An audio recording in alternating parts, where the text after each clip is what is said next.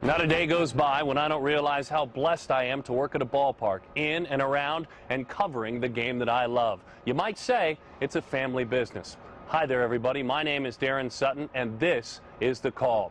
Take yourself back to your childhood when you loved the game of baseball. You dreamed of being a big leaguer. You imitated your favorite player's stance. You had the trading cards out, maybe trading 2 for 1 all-star.